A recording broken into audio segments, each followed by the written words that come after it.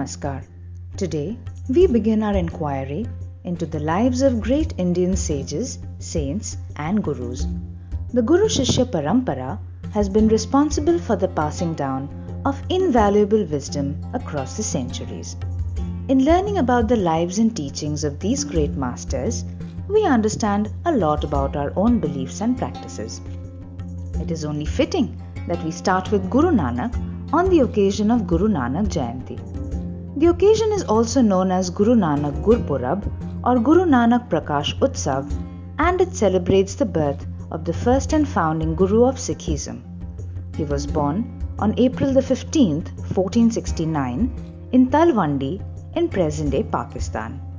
However, his birthday is celebrated on the basis of the Indian lunar calendar, that is, on Kartik Purnima, and hence the date changes from year to year. Even as a young boy, Guru Nanak seemed immersed in contemplation with no real interest in the world outside.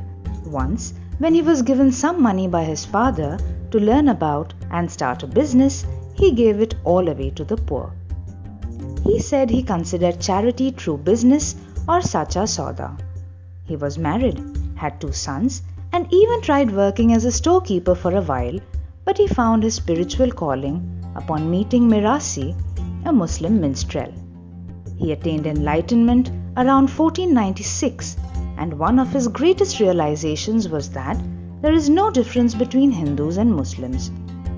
For nearly 30 years thereafter, he travelled across India spreading his ideas. He composed many songs and hymns through which he imparted his message of faith, love and harmony. His primary teachings can be found in the Guru Granth Sahib. Among other things, he preached a monotheistic idea of God and a non-discriminatory social system. He encouraged Nam Japna, that is chanting the name of God to cleanse oneself, Vand Chako, that is sharing with the needy, and Kirat Karna, that is earning an honest living. His reformatory, even revolutionary journey came to an end on the 22nd of September 1539, but not before his name came to be known all over the country and beyond.